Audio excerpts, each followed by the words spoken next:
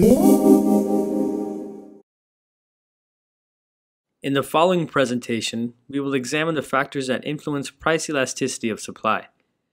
So far, we've considered the calculation and meaning of the figure, but we need to look at the factors that make it easier or more difficult for producers to respond to market changes.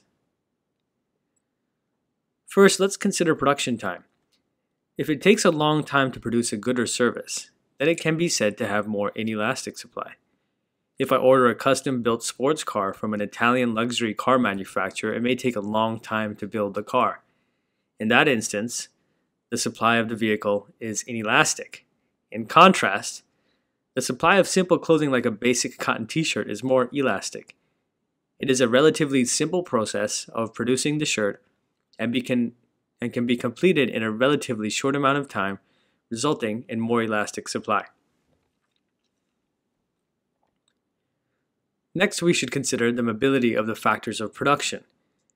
If the resources used in producing good A are easily transferable to the production of good B, then a rise in the production of good B could be enabled quite easily by switching resources used to produce good A to now the production of good B.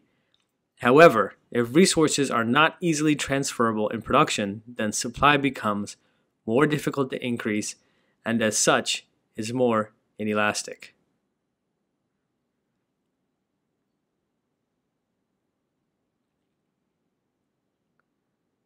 Depending on the amount of time producers have to respond to market changes, supply can be elastic or inelastic.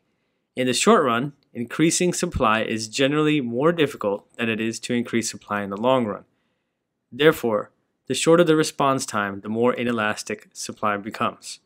The greater the length of time to respond, supply becomes more elastic.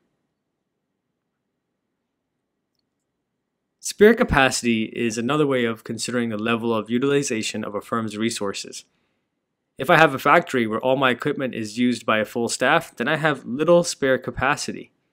If I need to increase production, it will be difficult due to the fact that I have little extra equipment and an inability to hire more workers. In that case, supply is more inelastic.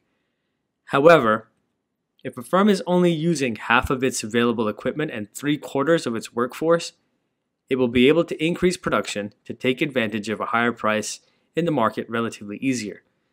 In this case, supply will be more elastic.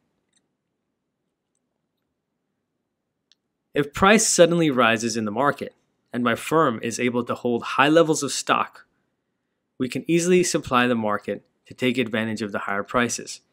In this case, higher stock levels, or inventories, result in elastic supply.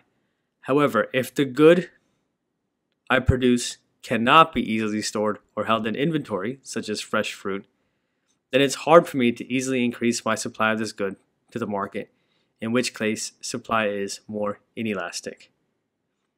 If you have any questions, please leave them in the comments below or feel free to email me at EnhanceTuition@gmail.com.